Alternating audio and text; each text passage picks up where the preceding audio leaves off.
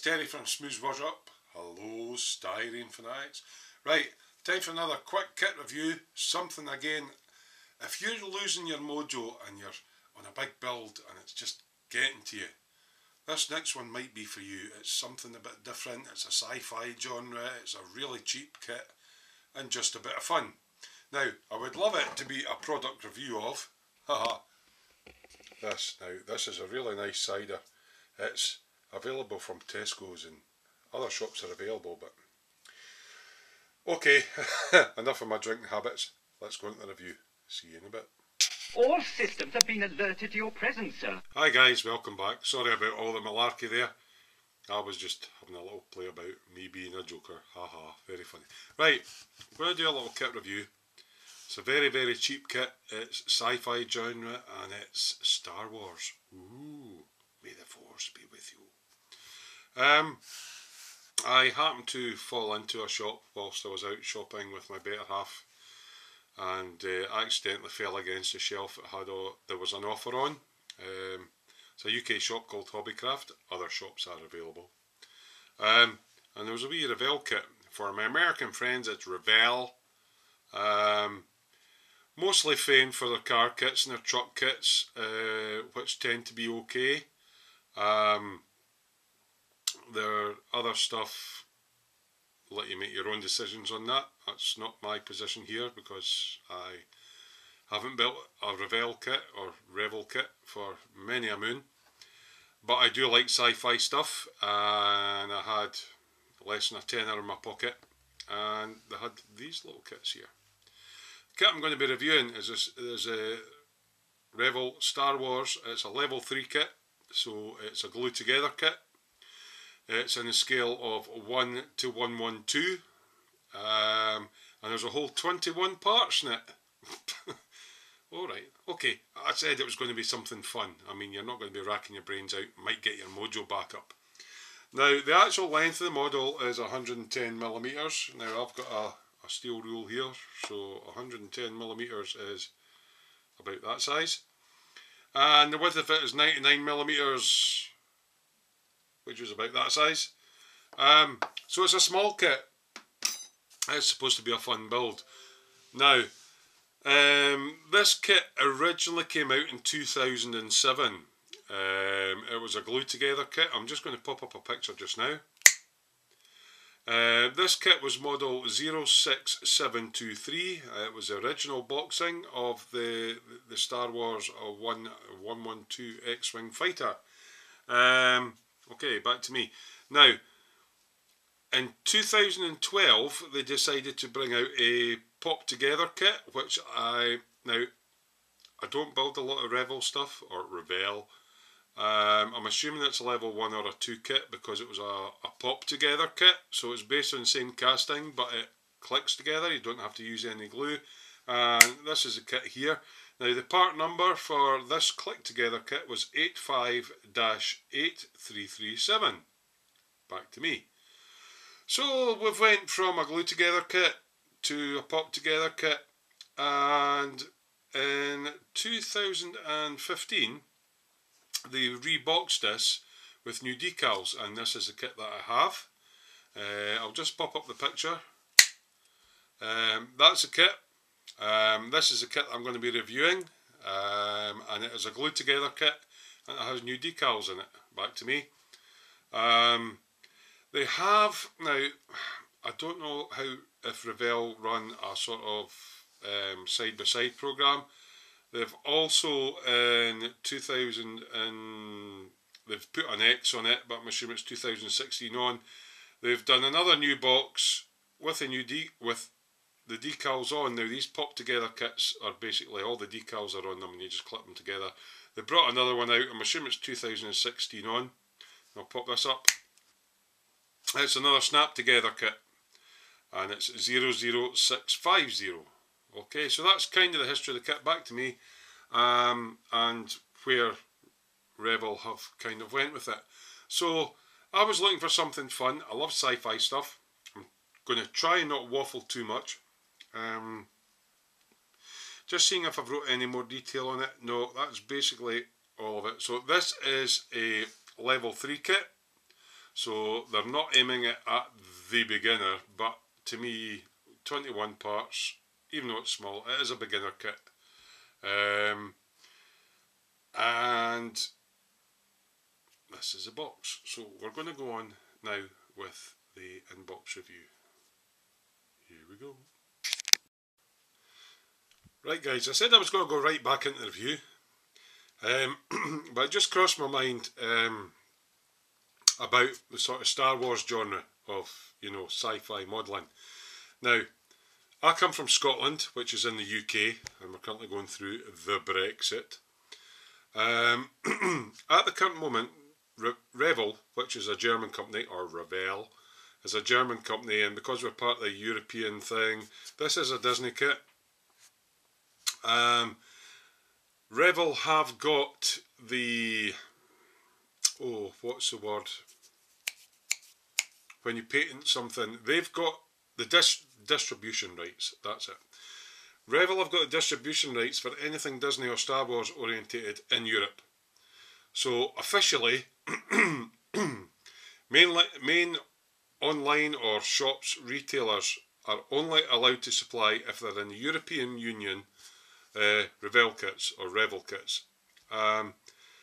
This brings up a small issue. Now, although some of you that follow Revell and the Star Wars genre will know there used to be a company that used to do fine moulds kits of all the Star Wars stuff. They were quite expensive. Revell bought them over. So if you see any Revell fine moulds kits, it isn't Revell that's made them. They bought over a company, so they've taken that over. So if you're used to the fine moulds kits, they'll be reboxed under Revell. There's another company that make cracking sci-fi kits. I'm going to use a swear word. Bandai, right? Okay. Bandai, Japanese company. They're all clicked together. They do all the Gundam models. They do all the Star Wars models and lots of other sci-fi genres. Now, because Revell here in Europe have got the franchise for selling in Europe, Bandai are officially not allowed to sell their kits in the UK. We can get them, and in my opinion, they are better. Not seen some of the fine moulds kits. Possibly fine moulds kits are better, but Bandai kits are better, but we can't get them. We can't walk into a local shop in the UK and buy a Bandai kit. We've got to sneak them in online. So we are limited to these Revell kits. So, without any further ado, what are we looking at? Right, okay, box art. Now I'm just flicking my camera up here. This is the box art of the 2015 Rebox, which includes new decals. They're badging this as a 03601, which is the part number of the kit, and it's got a Disney logo in the bottom right here. So basically what we're getting here is, on the artwork, quite a heavily weathered sort of X-Wing fighter. On the side on there, it's just a load of rubbish, but it's telling you Revell DE. On the end tells you it's a level 3 kit and 21 parts and the sizes. On the other side, a little bit more artwork. There's not a lot on the outside of the box. It is quite a small kit. So I'm going to just set my camera up in the usual position off to the side here, and I'm going to open the box. Now I have had a look at this. So we get an instruction set in full colour. We get a huge bag of sprues, 3 sprues, and we get, appears to be nothing else.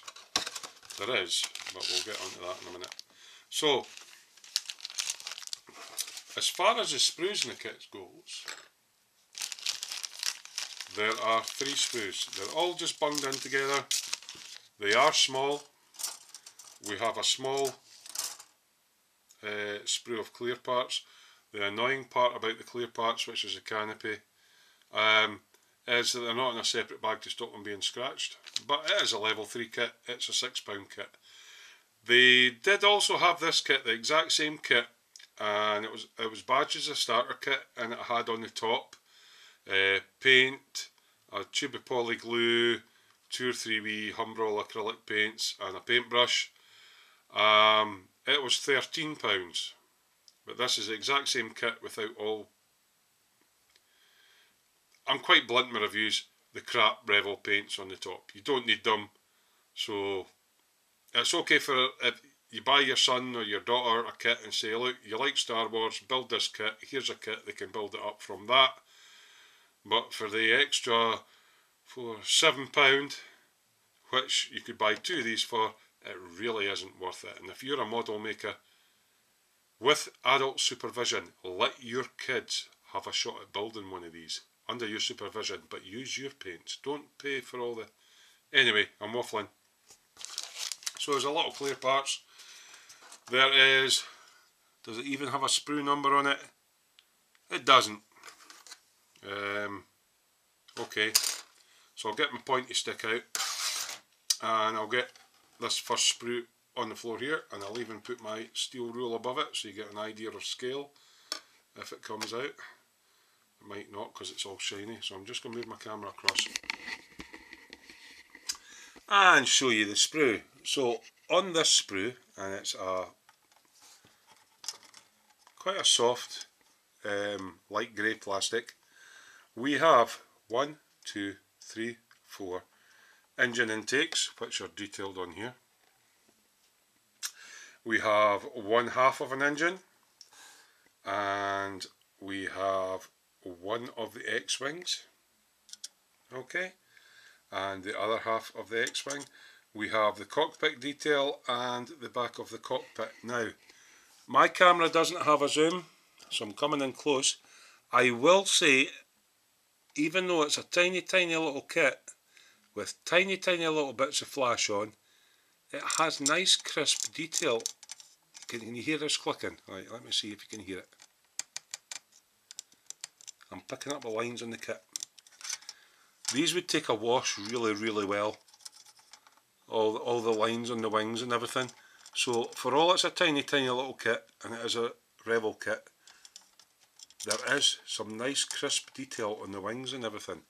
So I'm hoping that once it's together we can get some nice panel line washes and maybe a bit of streaking and stuff like that on it. On the back, again, nice crisp detail. There are ejector pin marks, but Revell have actually been clever and put them on the parts that you won't see. So yeah, I will give them that. Tiny little sprue, not many parts on. That's the first one. The next sprue is the main body of the aircraft or spacecraft, and again it's got really quite nice fine detail in it. All the wee motors on the top, the wee space for R2-D2 to go in, and just nice crisp panel lines. The same underneath, we've got nice, can you hear it? I'm catching the panel lines here with my wooden stick. There is quite a lot of nice crisp detail underneath. We have the other 3 halves of the engines, and again, oh, I wish I could get the detail. I don't have a zoom in the camera. There is some nice detail on these.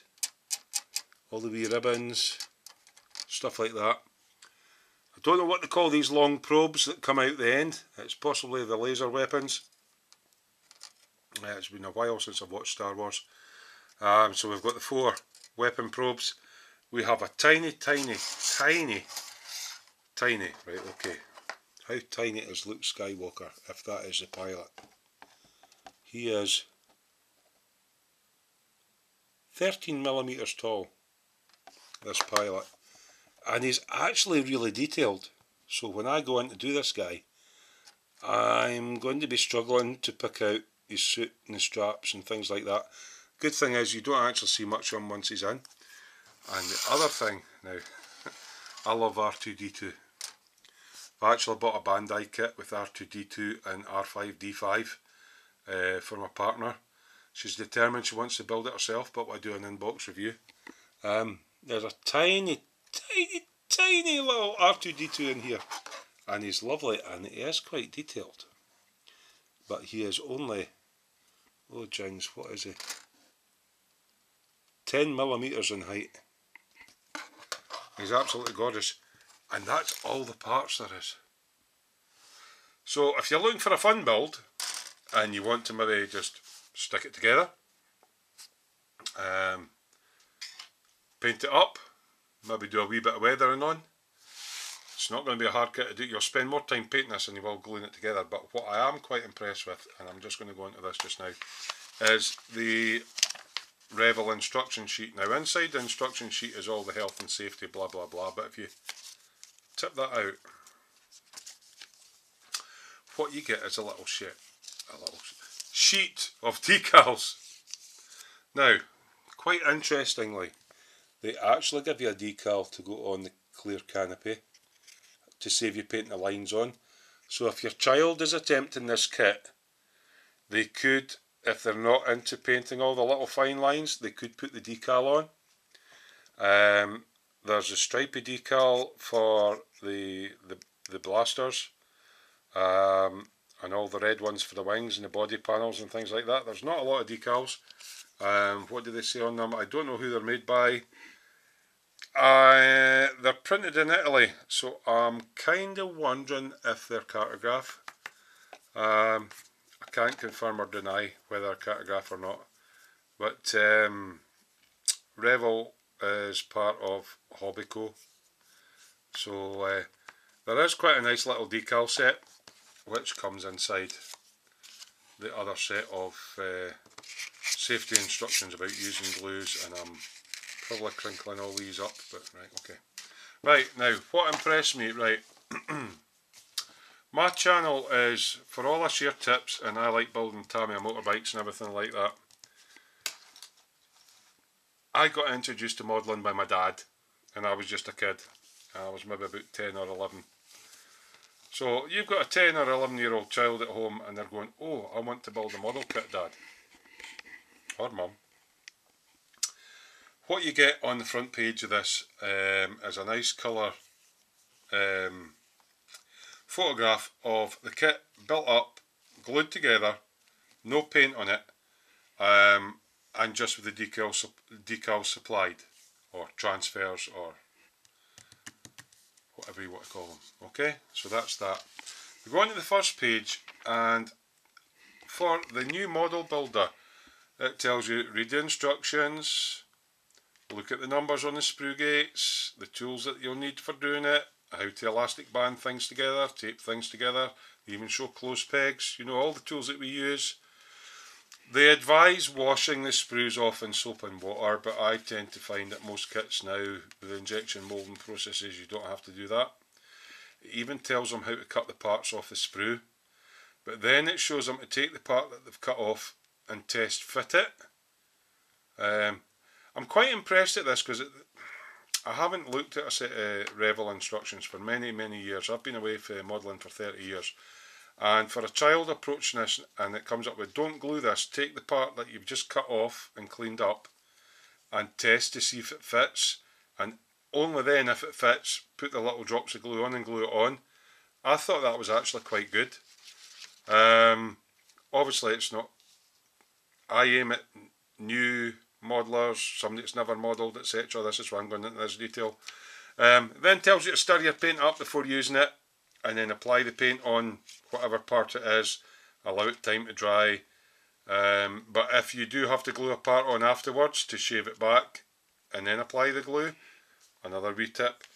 Tells you to use a magnifying glass when you're painting really small parts. I'm kind of getting that way with my age. And allow time for it to dry. Then they're saying cut it from the sprue. Well guys, we've all got different opinions on that, and we know how to stick cocktail sticks on and stuff, but for a child that's getting to do one of these models for the first time, it might be easier for them to paint it on the sprue and then touch up any wee bits that are missed off. Then tells you how to cut the decals out, how to soak them in water, how to slide them off. So approaching this from if one of your children was going to do this build, the Revell instructions are really quite good. The next page they go on to what all the symbols mean. So you've got glue, which auf Deutsch is Kleiben. I do like German instructions because they sound like really angry.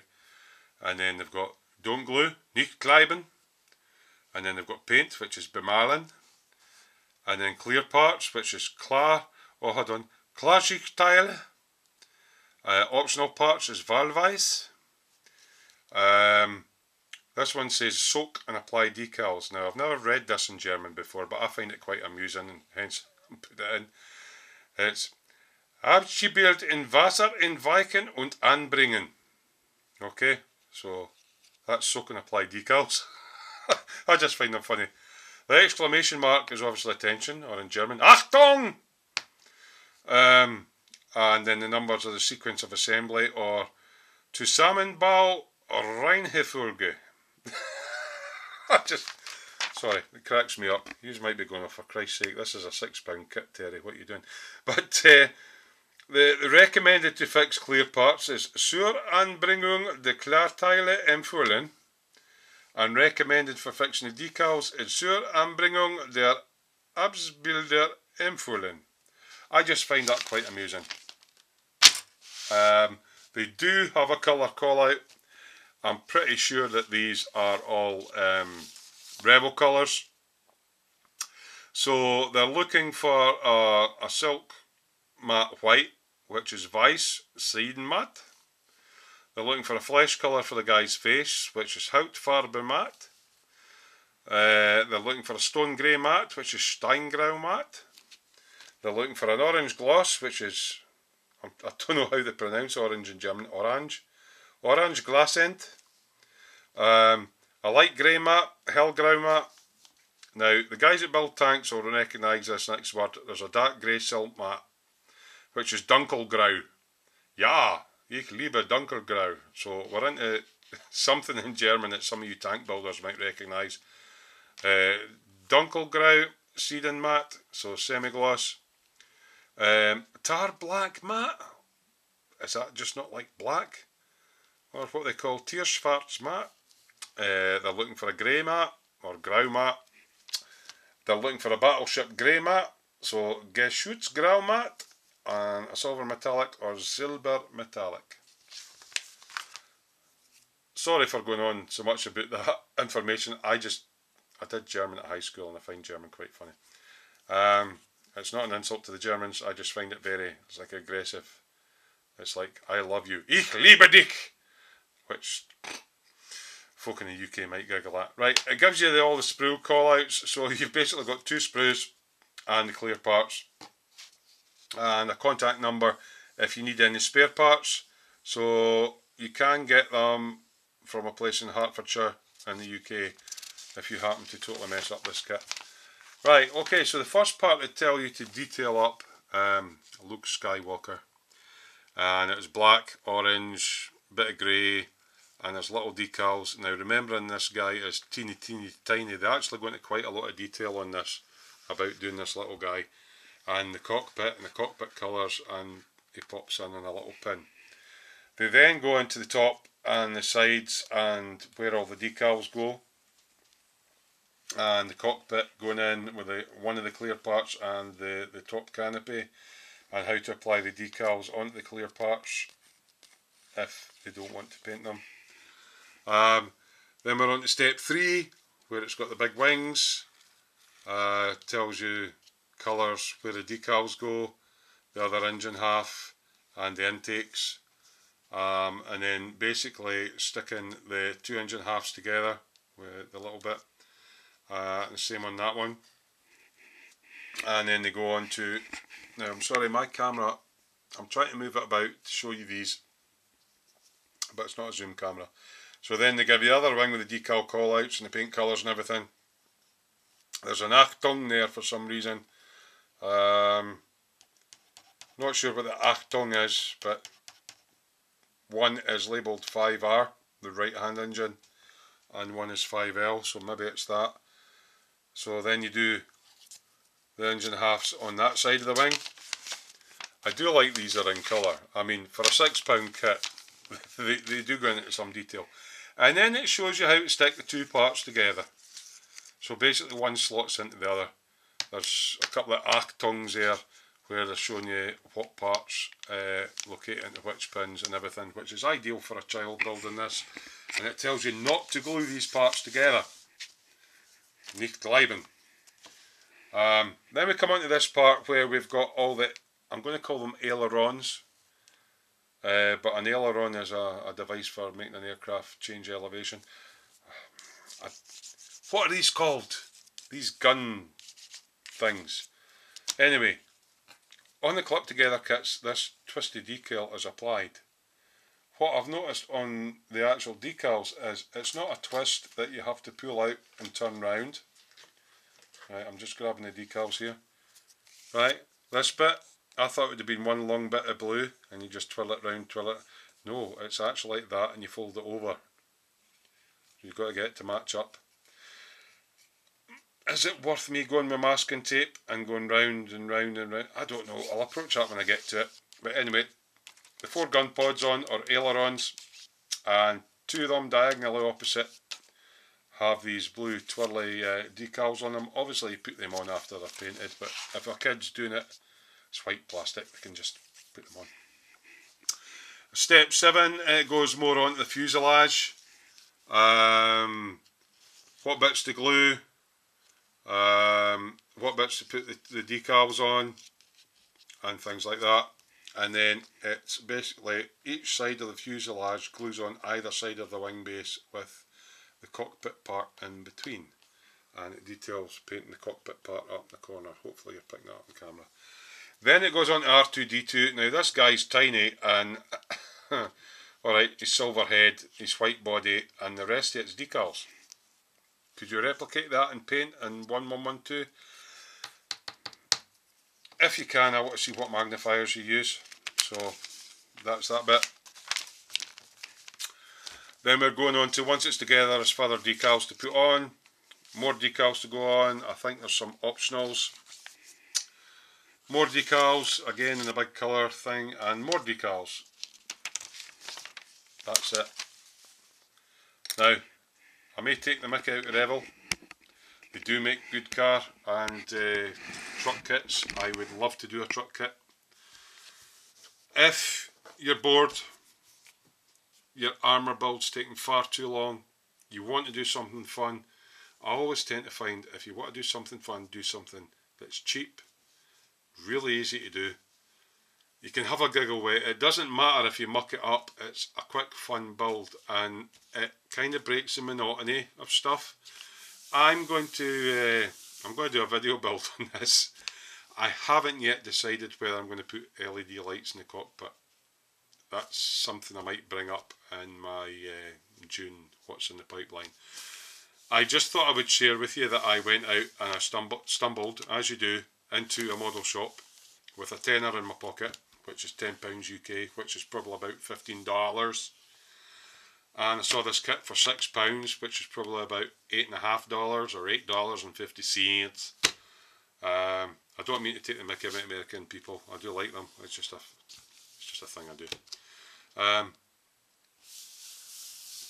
And that's the Revell Star Wars 1112 scale X-Wing fighter, but it's the glue together and not the pop together one. If I could get my hands on Bandai, I could do comparisons, but to be quite honest, I've been away from modelling for 30 years and I saw this in the shop and I went, it's £6, there's not many parts in it. Alright, it's not going to be a hard build, but what can I do with the weathering? And that's what I'm going to experiment with and have a wee bit of research and see what they actually look like.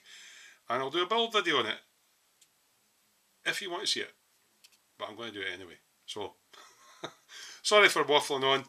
For a cheap £6 Revell level 3 kit, I just thought I had to share it with you guys because it's alright pumping out, here's this Tamiya kit, you know, here's this Ming kit and all the rest of it.